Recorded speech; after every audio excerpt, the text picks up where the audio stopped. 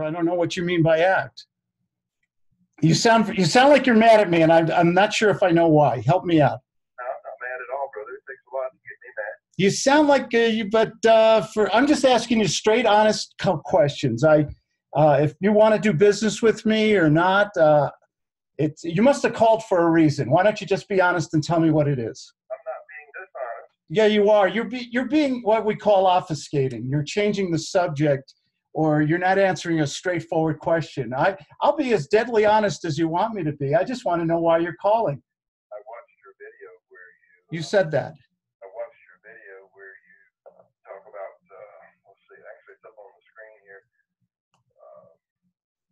You thought you were talking to a live person, but you were actually talking to a automated response system.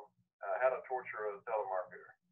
Did you enjoy that video? Well, I thought it was humorous because you thought you were talking to a live person, and it was really No, I think you're making an assumption there. I knew it was a robocall. I was just having a lot of fun with it. It wasn't a robocall system. I mean, they automated the dialing, but you weren't actually talking to a live person. You were talking to an AI. Yeah, somebody. Yeah, I got it. So you sound like a pretty sharp guy, a very aggressive guy, very successful guy. Why are you calling me today? Do you not feel like you're worthy of a call? I don't understand. Yeah, I'm always worthy of a call, but what's the point? Here, wait. I was still finishing. What's the point of this call? I've asked you 3 times already. Just be honest. Does this routine usually work for you, Claude? It's not a routine. It's being honest. See, you have a different style of communicating. I'm very straightforward and honest with people, and you're obfuscating. All I want to know is my gut instinct is that you can't answer a straightforward question because there's something else going on. You probably want to sell me something. I told you in the very beginning of the call that I might want to sell you something. You said might. Why can't you just say I want to sell you something and get to the point? Because I don't know that we're a good fit. We probably aren't at this point. Well, I don't care who's what. I'm not putting a finger on it or anything, but I don't see a point to this phone call. I just don't see it. I don't see an end result of it. See, what I see at this point is that we're not going to do business, and all I'm having is a little fun here right now. Okay. Well, Claude, you called me and punched the number. No, you called me and I got back to you. Okay, fair enough. But you punched the number, said that it was urgent that I respond back to you. That's right. That's the way I get return phone calls. Was it today? I think it was this morning. It was several hours, so that doesn't work on me. That's the point. What do you mean? Well, then why did you call me back? Because I call everyone back who calls me. I'm the same way. So in the next, could you in the next 30 to 60 seconds, could you cut to the chase and tell me what this is about, or should we say goodbye at this point? Can you turn a backflip and land on your head and stand on your left foot until I tell you to stop? I don't know what that means. All day long here, Claude, or we can just drop this and talk.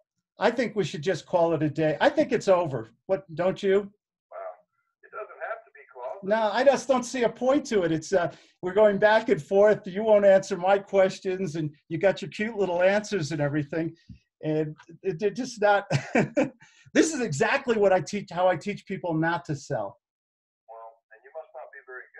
Yeah, I'm very good at it. Do your homework on me. I'm pretty good. I'm very good at what I do. Hey, listen, you're a good guy. I wish you well. I wish you a happy new year. I don't see any point, but you have a good day, okay? You're very argumentative. You think you're controlling me. You sound mad again. You see, look, you're being mad again. I'm smiling and you're mad because I'm rejecting you. Because you projected, I'm mad. No, you're mad. You're mad because I'm telling the truth and you can't stand it.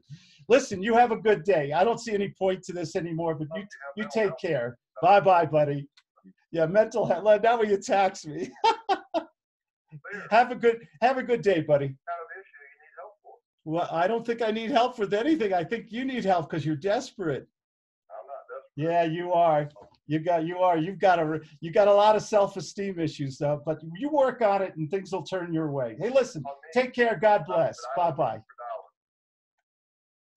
And you get people like this sometimes on the phone. And this was a classic example of a guy who just wanted to bust my lower reproductive organs, if you know what I mean. He would never answer a question honestly. He had these cute little metaphors. He went back and was, this is the kind of sales guy I hate. This is what turns off people so much.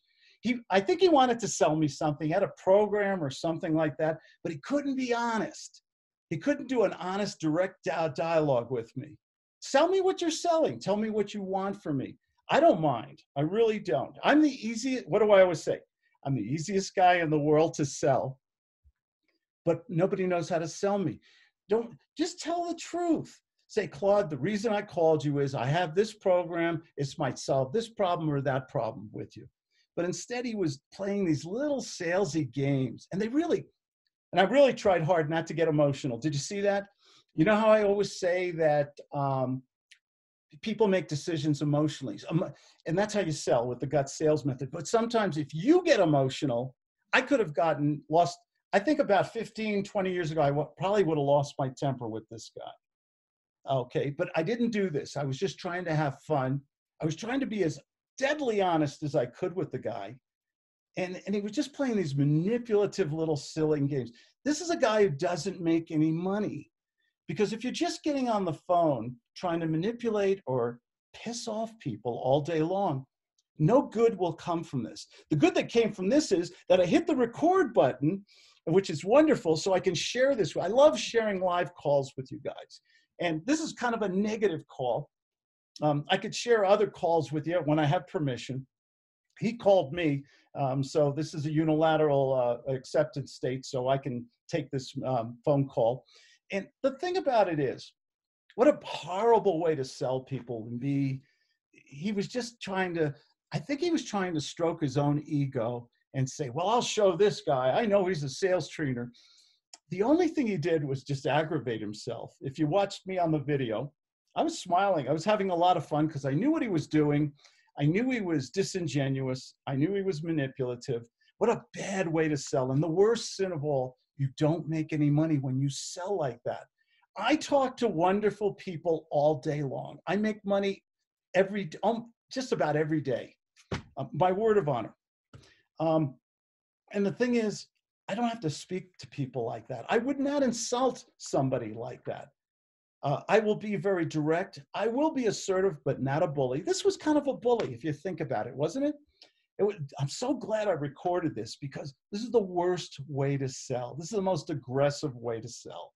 And I wouldn't fall, if you listen carefully, I'm going to listen to this again myself. I didn't fall into his traps, you know? And he said, well, you're trying to be assertive and everything. Well, I just wanted to get to the point.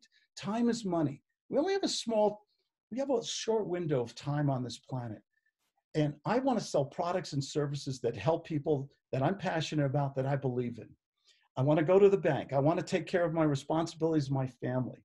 This is the kind of guy, years ago, I would sell to these kind of guys. I'd let them manipulate me. I'd be on the phone for 45 minutes. I don't think I was probably about 2 minutes too long with this guy, but I knew I was recording and I thought it would be great to share with you guys. So anyway, I hope this helps.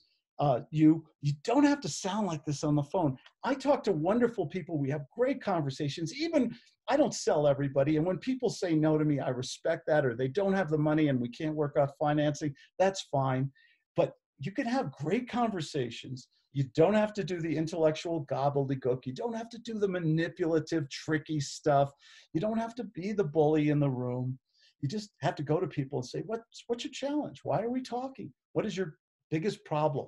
And if they have a problem that's great enough, painful enough, and your product or service gives them resolution, and you had an honest dialogue. This was not I was trying to have an honest dialogue, and you notice he never answered straight. This was great. I'm really glad I could share this with you guys because nobody deserves success more than you. I'm glad I slid that in. My name is Claude Diamond, and I think sales is the $1 million skill. I have a free book on my webpage, claudediamond.com. I do answer my own phone. Try me out someday, 970-281-5151. Call me up. If I can help you, great. And you guys take care. Thanks for joining me today. I hope you enjoyed this. Bye-bye.